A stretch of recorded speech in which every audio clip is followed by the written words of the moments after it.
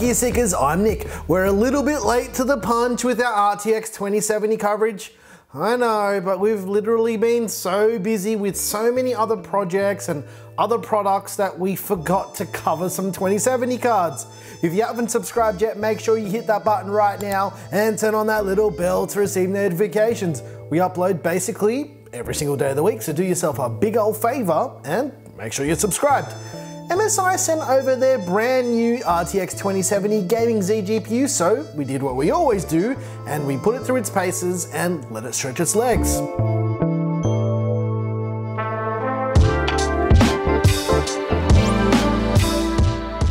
Let's talk about how we're testing these GPUs. We're using our GPU test system, which is running the ASRock Z390 Phantom Gaming 9 with the i7-8700K and 16 gigs of G-Skill Triton Z clocked at 3200 MHz.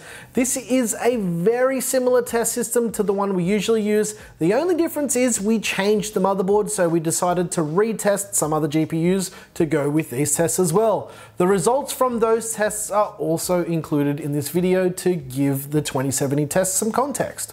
We ran 3 different benchmarks, all that used the GPU in different ways to see what the performance looks like in different situations. We've decided to switch from Rise of the Tomb Raider to Shadow of the Tomb Raider in all of the benchmarks moving forward.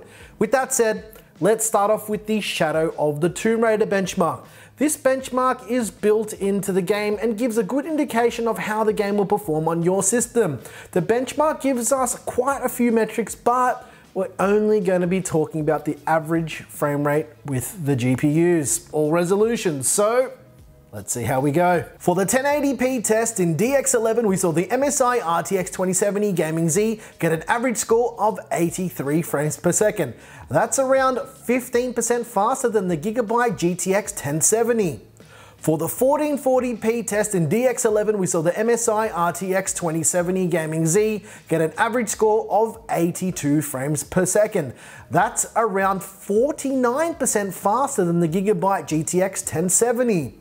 For the 4K test in DX11, we saw the MSI RTX 2070 Gaming Z get an average score of 48 frames per second. That's around 55% faster than the Gigabyte GTX 1070. For the 1080p test in DX12, we saw the MSI RTX 2070 Gaming Z get an average score of 111 frames per second. That's around 34% faster than the Gigabyte GTX 1070. For the 1440p test in DX12, we saw the MSI RTX 2070 Gaming Z get an average score of 82 frames per second. That's around 46% faster than the Gigabyte GTX 1070. For the 4K test in DX12, we saw the MSI RTX 2070 Gaming Z get an average score of 47 frames per second. That's around about 57% faster than the Gigabyte GTX 1070. Let's move on to UNIGINE superposition. For the superposition tests, we performed 3 tests in total. We used the 4K optimized preset, the 1080p extreme preset, and a custom 1440p preset with depth of field and motion blur turned off.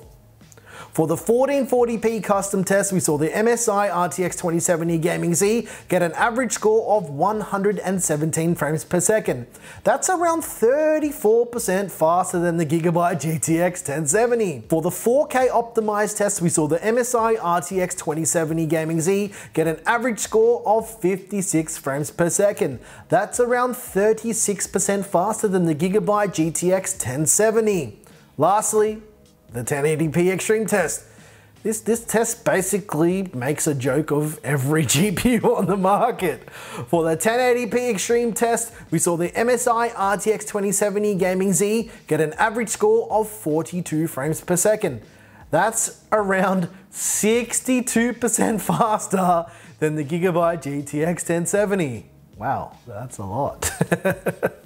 The last batch of tests is with the Final Fantasy 15 benchmarking tool. This is an updated version of the tool that includes DLSS and a few more optimizations to make this a far more accurate benchmarking tool. For the 1080p test, we saw the MSI RTX 2070 Gaming Z render a total amount of 9,307 frames. That's around 40% more frames than the GTX 1070. For the 1440p test, we saw the MSI RTX 2070 Gaming Z render a total amount of 7,061 frames. That's around 43% more frames than the GTX 1070. For the 4K test, we saw the MSI RTX 2070 Gaming Z render a total amount of 4,086 frames. That's around 45% more frames than the GTX 1070. Based on those results, the MSI RTX 2070 Gaming Z is looking like a pretty decent card with a pretty decent uplift from the previous generation of the GTX 1070. However, I'm going to shift gears for a second and take a little bit of a stroll down memory lane. When the GTX 970 launched, it was $329 US. When the GTX 1070 launched, it was $449 US.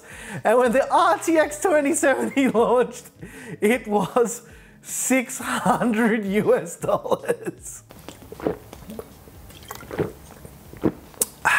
Not sponsored. Look, I could go into way more detail about percentages regarding price to performance and all of that other stuff, but let me summarize this for you. Yes, the MSI RTX 2070 Gaming Z is a great card with near silent operation with its twin Frozen thermal design and its torque fans, and yes, the 8+ 2-phase power delivery is awesome and more than adequate, and yes, it's got RGB through MSI's Mystic Light 3, and yes, it will play games at 1440p and 1080p at high settings, but $649 US for a mid-range GPU just seems like too much money to me. And I'm not blaming MSI for the price because basically all the 2070s are the same across the board. And that includes all of the other board partners as well. I think that based on history with price to performance uplift between generations, the RTX cards just aren't that compelling until you take DLSS into account. And this is where the RTX 2070 really shines. Let's visit those Final Fantasy 15 results again in 4K, but this time with DLSS enabled. We saw the MSI RTX 2070 Gaming Z render a total amount of 5,716 frames with DLSS turned on. That's around 40% more frames than without it turned on. What a massive difference.